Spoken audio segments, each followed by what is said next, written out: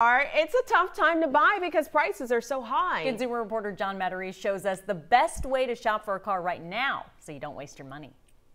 This has been the toughest year in memory for buying a new car, truck, or SUV. New ones are scarce and prices on used vehicles are setting records, but there are still ways to find a deal. Looking to buy a new truck or SUV right now? Be prepared to take whatever the dealer has. A lot of them are empty. If you need something today, you're going to have to be flexible.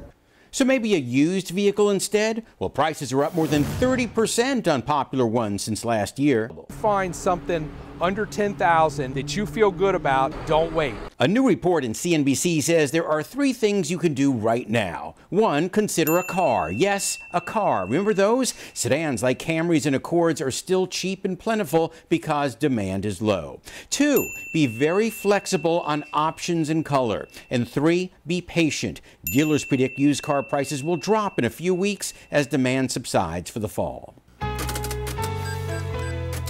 But from the Doesn't That Stink file, trying to get a deal on a red-hot truck like a Chevy Silverado, Ford F-150, or a new Ford Bronco. Right now, don't expect any deals. A new CNN business report says supplies may not improve that much the next few weeks because the COVID Delta variant is shutting down computer chip plants again. And that stinks. Bottom line, take your time and don't chase the hottest truck right now. That way don't waste your money. I'm John Matarese, KHOU 11 News. I don't know. I'm thinking about selling Erica. That's my car. I told you to keep it. You don't want it. Yeah. Me, don't sell Erica. Now is not the time unless you listen to John Matarese. Okay, be flexible.